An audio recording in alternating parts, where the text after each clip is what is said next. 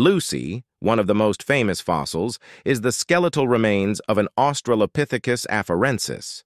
Discovered in Ethiopia in 1974, Lucy lived 3.2 million years ago and could walk on two legs due to her adapted feet. From this point, the history of human evolution expands. Our closest living relatives, the Hominidae family, shared with gorillas, chimpanzees, orangutans, and bonobos, who are arguably closer to Lucy than modern humans, had a common ancestry until they diverged around 6 million years ago, a recent date in evolutionary terms. Australopithecus, which evolved about 4 million years ago, were the first creatures to walk upright comfortably.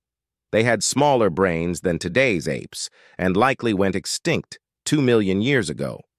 However, they developed tools, and the Homo family, including modern humans, evolved from them.